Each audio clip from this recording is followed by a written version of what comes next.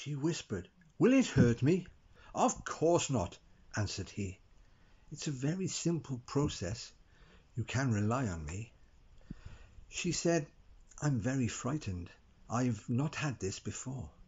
My friends had it 5 times and said it can be sore." It was growing rather painful. Tears formed in her eyes. It was hurting quite a bit now.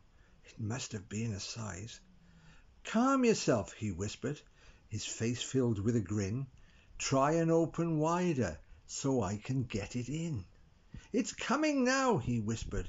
"I know," she cried in bliss.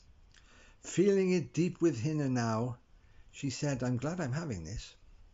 And with a final effort, she gave a frightened shout.